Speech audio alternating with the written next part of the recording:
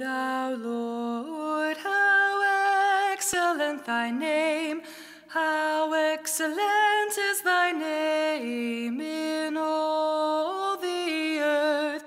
Who has set thy glory above the heavens will praise thy holy name forever, evermore. Holy, praise thy name forevermore. How excellent thy name. Holy, praise thy name forevermore. How excellent thy name.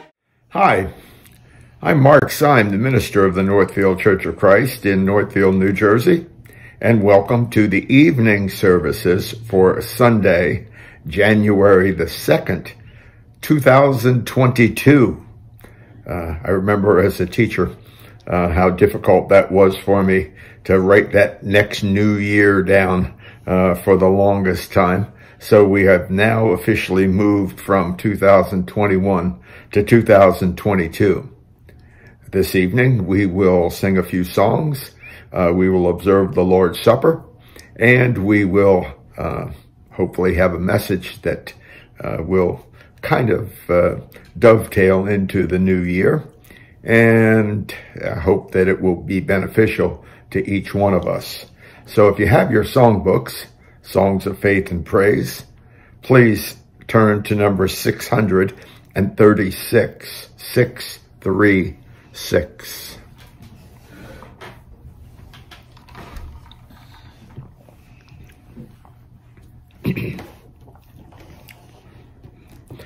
To love someone more dear every day, to help a wandering child to find his way,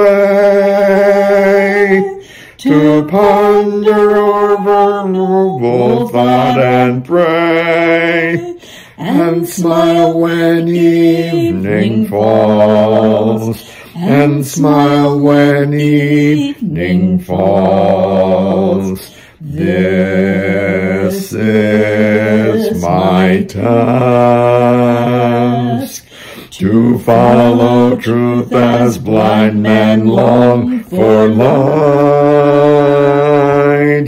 to do my best from dawn of day till night, to keep my heart fit for his holy sight, and answer when he calls, and answer when he calls. This is my task, and then my Savior by and by to meet, when faith hath made her task on earth complete, and lay my homage at the Master's feet, and within the jasper walls, within the jasper walls, this crowns my task. Number 681.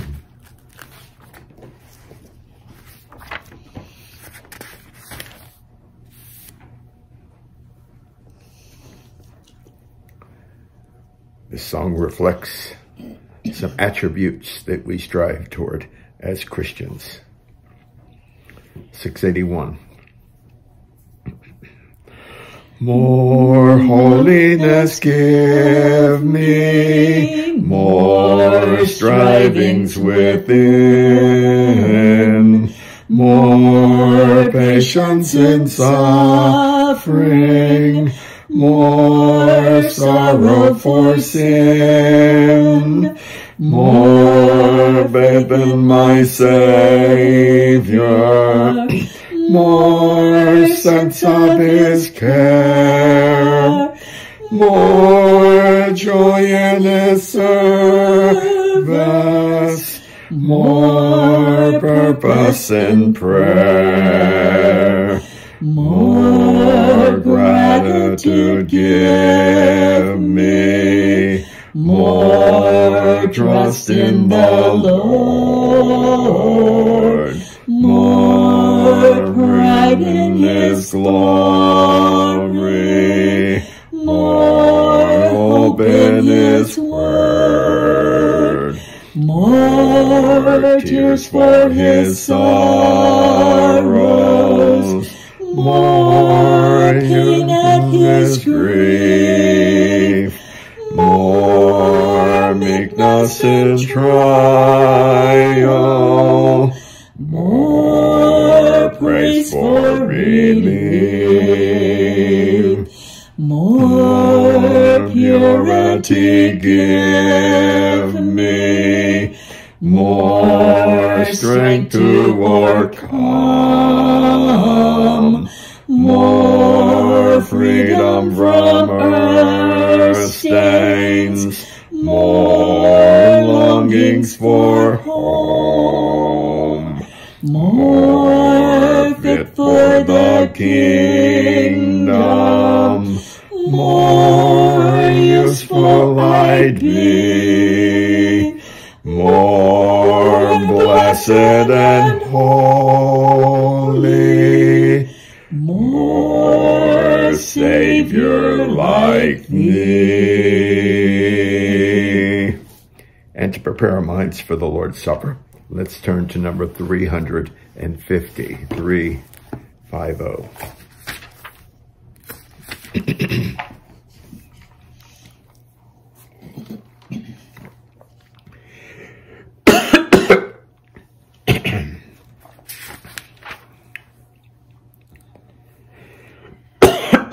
Excuse me. We'll sing verses 1, 2, 4, and 5. When my love to Christ grows weak, when for deeper faith I seek, then in thought I go to thee. Garden of Gethsemane, there I walk amid the shades, while the lingering twilight fades. See that suffering, friendless one, weeping, praying, there alone. There behold his agony, suffered on the bitter tree. See his anguish, see his faith, love triumphant, still in death. Then to life I turn again, learning all the worth of pain, learning all the might that lies in a full self-sacrifice. We come to the part of the service where we remember Jesus' death on the cross that brought grace to us, that gave us the possibility of having forgiveness for our sins, and gave us the opportunity to live with our God forever. Let's just remember what Jesus did let's remember that he bore the sins of the world on that cross, that the sins were indeed nailed to the cross, that he suffered, that he bled, that he died, that you and I might live. And so as we partake of the bread, let's remember Jesus' body. Let's pray together. Our wonderful Heavenly Father, we're so grateful that Jesus was willing to leave heaven and come down to earth in human form. And you knew all the while that in that human form, that he would take the form of a bondservant, and that he would take the form of a martyr, that he would give up his life, that we might live. As we partake of the bread, we remember how his body was so mistreated on the cross. And we know that he allowed that to happen for each one of us. Bless us as we partake. We ask it in his most holy name. Amen.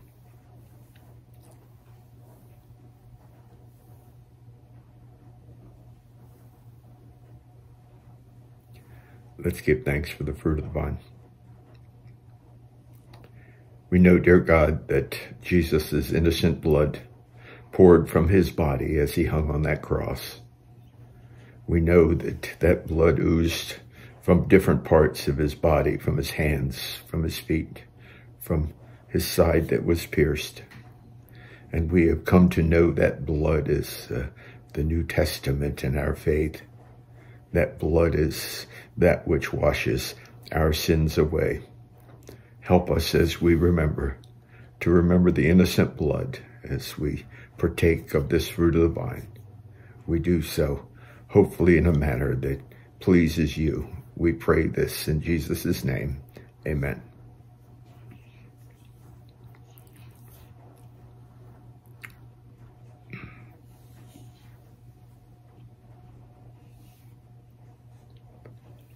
As a matter of convenience, at this point in our service, we remember that all that we have comes from our God.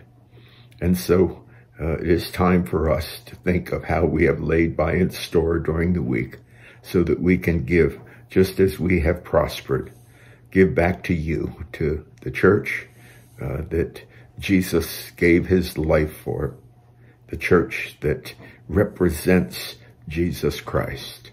And we pray that those that use and disperse those funds will do so in a way that will be beneficial to people, that people will be evangelized and people will be helped. Let's pray. Heavenly Father, we're grateful that we have the ability to give and the desire to give. Help us to do so with an open and cheerful heart. Help us to return to you that which is yours. And help us to remember there are such greater things out there.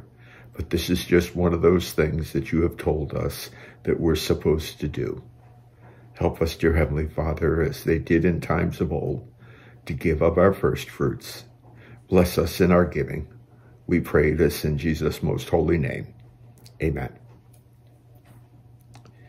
And our last song before the lesson is number 477.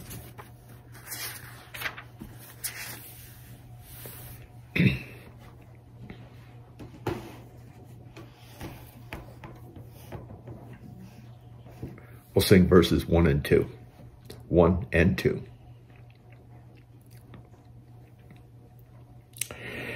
There is a place of quiet rest near to the heart of God, a place where sin cannot molest, near to the heart of God. O Jesus, blessed Redeemer,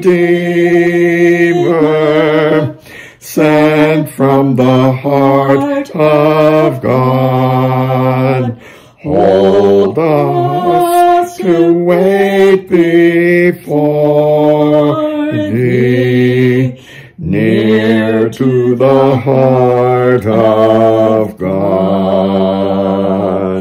There is a place of comfort sweet, near to the heart of God. A place where we our Savior meet, near to the heart of God.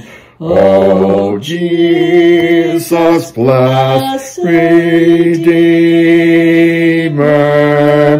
sent from the heart of God, hold us who wait before thee, near to the heart of God.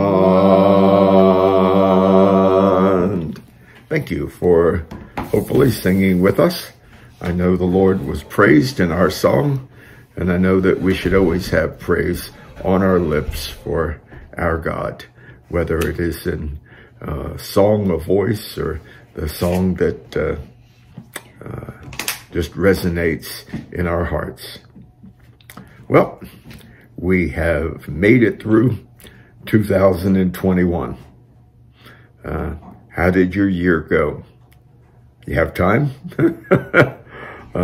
We can all reflect and think about the things that took place during the year 2021.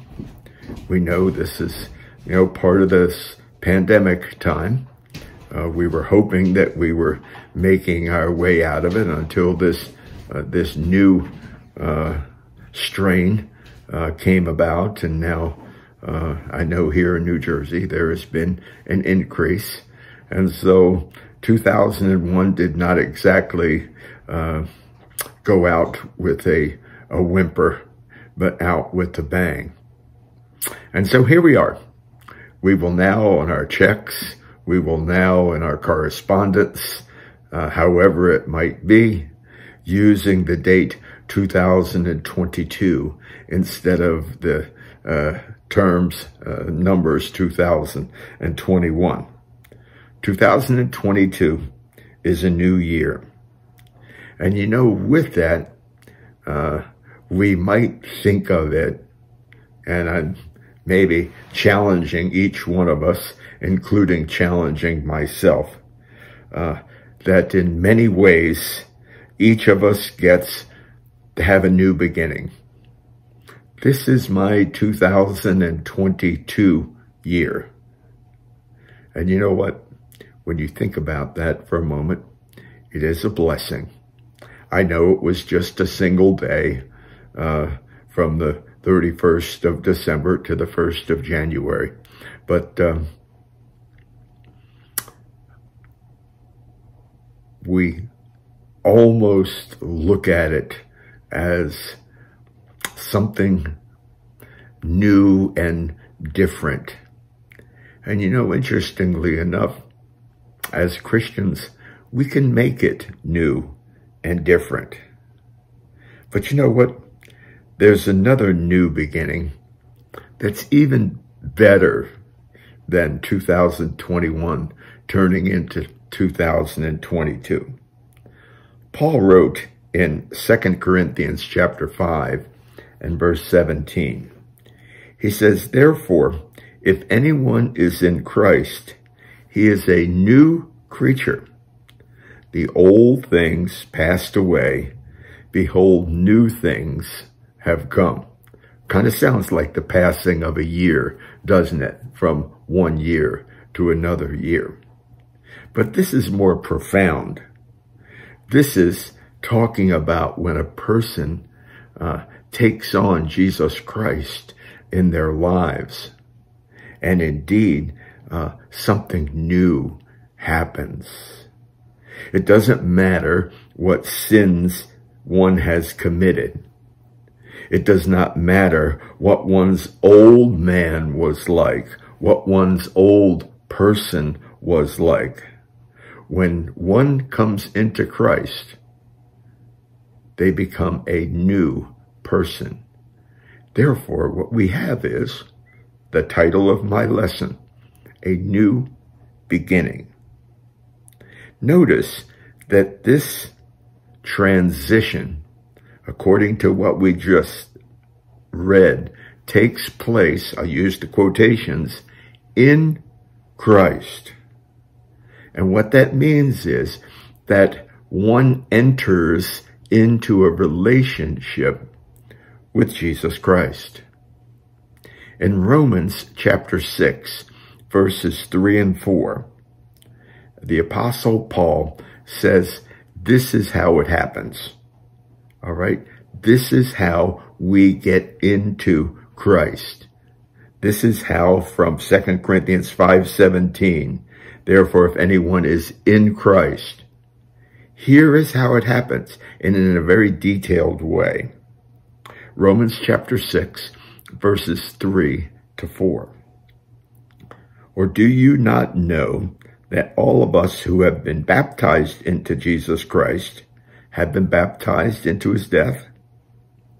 Therefore, we have been buried with him through baptism into death, so that as Christ was raised from the dead through the glory of the Father, so we too might walk in newness of life. And so this very simply says, by being immersed in water, by being baptized into his death, we rise up out of the water to a newness of life. And we are now in Christ. And you know what that is? It's a new beginning. Now, one has a new beginning when their sinful lives are in their past. And what happened in their past is forgiven. The Apostle Paul, before he became Paul, went by the name of Saul. He was a devout Pharisee. And when the Christian movement took place, Saul, to become Paul, did not accept it. As a matter of fact, he became one of those people that with all of his might persecuted those Christians and brought them to law. It is even said that he was there in the crowd when Stephen, the first Christian martyr, was stoned. Now, on the road to Damascus, Saul was blinded by a light, and he saw Jesus, and he heard his words. The words were, Saul, Saul, why do you persecute me? And he was blinded by that light, and he had to be led into Damascus, and there he came into the home of a Christian by the name of Ananias. And still being blind, having not eaten for a period of time, Ananias then said to him, now why do you delay? Get up and be baptized and wash away your sins, calling on his name. Yes, even Saul, who became Paul, the writer of all of those wonderful letters in our New Testament, went through the same steps for his new beginning that each of us still do today. As he was told, arise and be baptized. Why? So that your sins can be washed away. Acts chapter 22, verse 16. And so his sins were washed away.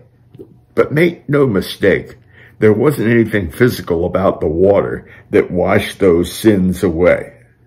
But because he entered into the death of Christ, where Christ had shed his blood for our forgiveness, Paul's calling was more than verbal. Yes, he said that now his life was going to change, but there is something that had to mark his verbalization, and that was his physical obedience.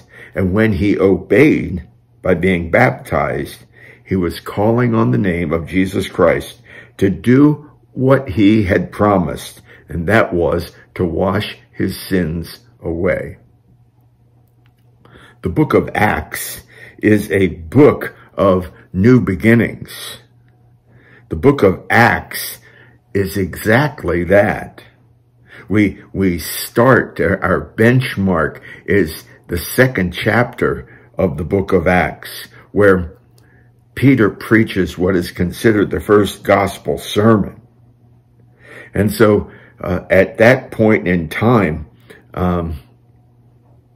we know that folks were going to come into a newness of life, a newness in life in which their past sins would be forgiven. The Hebrew writer says it very succinctly in Hebrews chapter 8, verse 12, where he says he will remember their sins no more.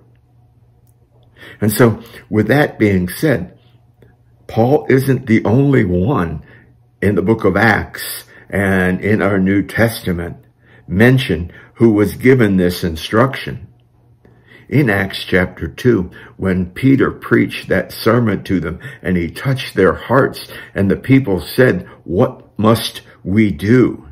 And in Acts chapter 2 and verse 38, Peter says, "Repent, each one of you, and be baptized in the name of Jesus Christ for the forgiveness of your sins, and you will receive the gift of the Holy Spirit." Luke, who wrote this portion of Acts, went on to say in verse 41, "So then those who had received the word were baptized, and that day there were added about 3,000 souls." So on that particular day, that day of Pentecost, 50 days after the Passover, that Jesus had risen from the dead, Peter told the people what they must do to get into Christ, what they must do to start a new beginning for their lives. And as I said a moment ago, that's what the book of Acts is about. We have conversion after conversion after conversion in the book of Acts, and each of them marks a new beginning. In each case where one has taken on Christ, has been saved, and has begun their new walk, their new beginning as they were baptized, their new beginning is stark in comparison to what their lives once were.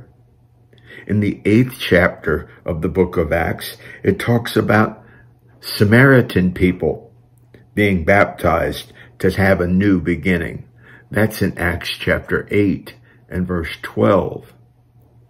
If we continue in the book of Acts all the way down to verses 28 to 40, we are told about an Ethiopian man who was riding in a chariot, and Philip, who we call Philip the evangelist, appeared to him, and they rode along. And the Ethiopian was reading from the book of Isaiah and didn't quite understand. And Philip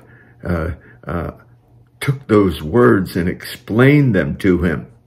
And we know what Philip must have said, because when they moved along, there was a body of water. I don't know if it was a river, if it was a lake, it was a pond, but the Ethiopian looked at Philip and he said, "There's water. What keeps me from being baptized?" And they went down into the water, and Philip baptized the Ethiopian. And it says in verse 40, that he went on his way rejoicing. Why? His sins had been forgiven, and now he had a new beginning to his life. In Acts chapter 10, we have record of Cornelius, who is considered to be the first Gentile convert. And this happened through Peter. Both of these men had visions. And we have the details of how Cornelius came to the work. It came into the fold of Christianity, that he and his whole family were baptized for the forgiveness of their sins. And then further down in Acts chapter 16, we have the conversion of Lydia, and she became, according to Acts 16:15, a new creature. What happened to her? She had a new beginning. In that same chapter, we have the account of the Roman soldier and his family in Acts chapter 16, verses 31 and 34. And that conversion of him and his family is recorded for us. His family began a new walk. This was their new beginning. In each case in the book of Acts, this book of new beginnings, people received their new beginning when they were baptized into Jesus Christ. And so we have moved from the year 2021 to 2022. The reality is, it's just a date on a calendar. It's just one day forward. But it's our way that we mark time, because we're given so little of that time here on earth when compared to eternity. And so we mark time by our watches, our clocks, by our calendars. And the passing of each day marks a new chance that we have to work for the Lord. And so as we look at our lives this evening, we might ask ourselves the question, have we had our new beginning? Your new beginning is gained exactly the same way that all of the new beginnings that I have recounted for you over the past couple of moments have happened. They received their new beginning by confessing their faith in Jesus, repenting of their sins, and being immersed in water to reach the blood of Christ so that their sins may be washed away. And so that same invitation is offered to each one of us to start our new beginning. And if we haven't done that as yet, the invitation stands. It rings out crystal clear. Just as on the day of Pentecost, we ask that question, what must I do to be saved?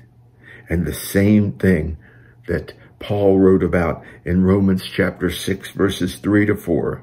Or you do not know that all of us who have been baptized into Jesus Christ have been baptized into his death.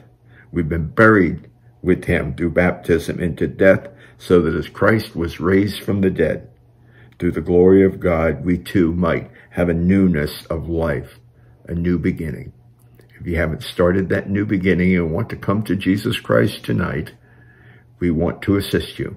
Please get in touch with one of us here at the Northfield Church, and we will be there in a flash. I pray that you would bless us as we transition from 2021 to 2022. Let's close in prayer.